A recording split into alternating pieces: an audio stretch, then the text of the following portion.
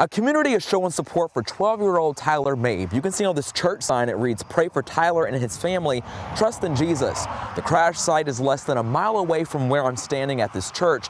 I'm told a church member who happens to be a former EMT was here for service last night and one of the first people to arrive on scene to help. Nobody deserves this. Nobody deserves this. A horrific situation, leaving a 12-year-old boy fighting for his life. He does have a brain injury and his brain is swelling. His sternum is broken, all of his ribs. He does have an injury to one of his legs. Tammy Kellis is in disbelief over the news regarding her young cousin, Tyler Mabe. More than 24 hours have passed, and investigators are still working to pinpoint the driver who struck him and took off. I really don't know what to say to a person that does that. An uncle tells me Tyler was walking this road with a friend late last night. He was about a mile away from reaching his destination before being hit. Orange paint on scene marks the tragic night in Moore County.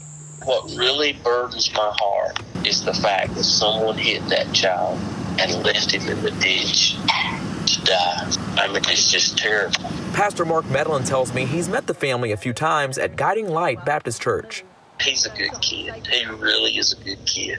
I hate this happened to him. Family members say it's time for the hit-and-run driver to turn themselves in. Hopefully this person will realize that, you know, it will be better on them if they just go ahead and come forward and not just leave this hanging out there.